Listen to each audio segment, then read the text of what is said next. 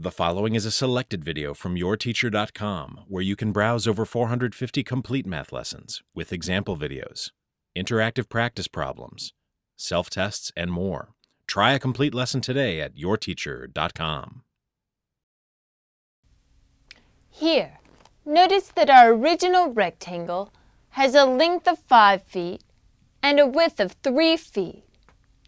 If we double the dimensions of our original rectangle, then our new rectangle will have a length of 10 feet and a width of 6 feet. To find the perimeter,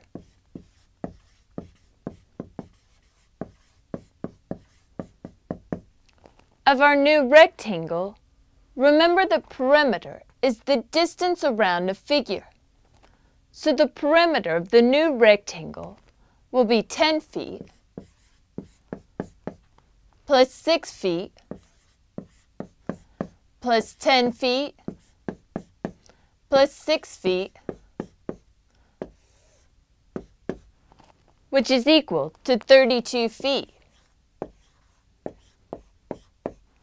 So the perimeter of our new rectangle is 32 feet.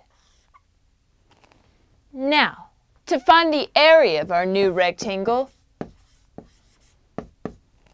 remember the formula for the area of a rectangle, which is area equals length times width. Here, our rectangle has a length of 10 feet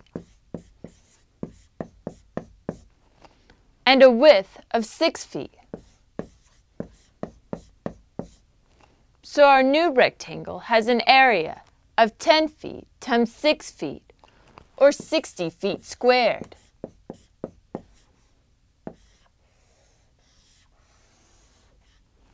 So if we double the dimensions of our original rectangle, then the new rectangle has a perimeter of 32 feet and an area of 60 feet squared.